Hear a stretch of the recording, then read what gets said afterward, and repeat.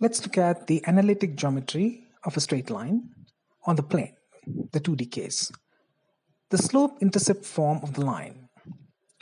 The equation y equal to mx plus c is the slope-intercept form of a straight line on a plane.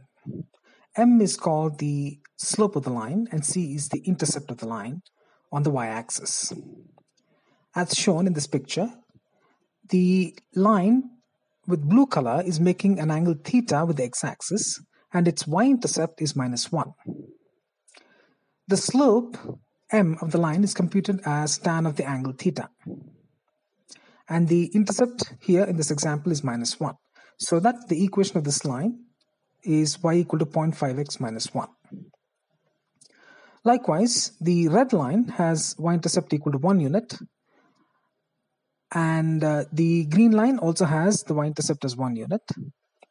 And the equations of those two lines respectively are y equal to 2x plus 1 and y equal to 0.x plus 1. So basically, we need to look at the angle the line makes with the x-axis. The tan of the angle defines the slope of the line, and the intercept the line makes with the y-axis is the constant c, which appears in the equation y equal to mx plus c. So this is called the slope-intercept form of a straight line on the plane. Let's look at the normal form of the line. We have to describe the equation of the line QQ prime. From the origin, we drop a perpendicular onto the line QQ prime.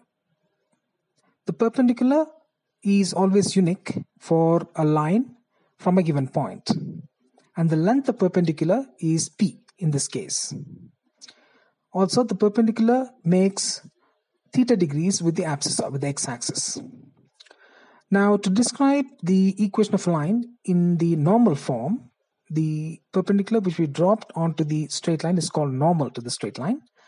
So take an arbitrary point pxy with xy coordinates. So from this diagram, OM prime is x and PM prime is y. They are the coordinates of the point P. Also, upon dropping a line perpendicular from M prime to the line OQ, we get MM prime is parallel to QQ prime. Therefore, we can write the following two equations. Cos theta as OM by x, theta is this angle. This angle happens to be 90 minus theta. So cos theta is adjacent side, which is OM, by hypotenuse, which is x. Likewise, cos 90 minus theta is sin theta. So is adjacent side, which is MQ divided by y. So that x cos theta plus y sin theta is P. This is called the normal form of the line.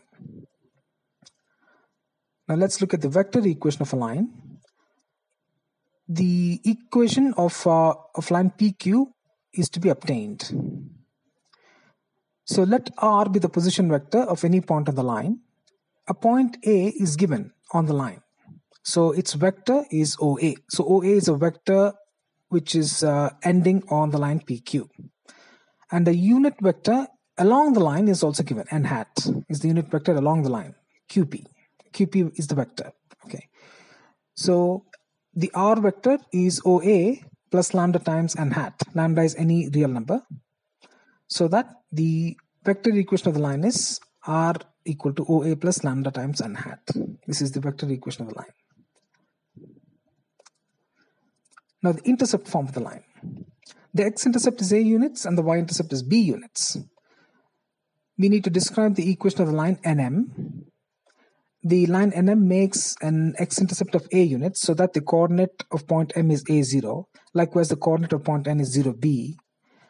Under these conditions, with these parameters given, the equation of the line may be written as x by A plus y by B equal to 1. This is called the intercept form of the line because the A and B are the x and the y intercepts respectively. The two-point form of the line. So we're given 2 points, P and Q, whose coordinates are given as x1, y1 and x2, y2. And we have to describe the equation of the line SS prime. Let R be an arbitrary point on the line with coordinates x, y. So when we drop perpendiculars onto x and y axes from these 3 points, P, Q, and R, we have mark the lengths of each of the segments on the abscissa and the ordinate formed by these perpendicular lines dropped from these 3 points. So this r prime q prime is x2 minus x, p prime r prime is x1 minus x1, x minus x1, and so on. So under these conditions, the equation of the line SS prime may be written as y minus y1 by x minus x1 equal to y2 minus y by x2 minus x, which is here.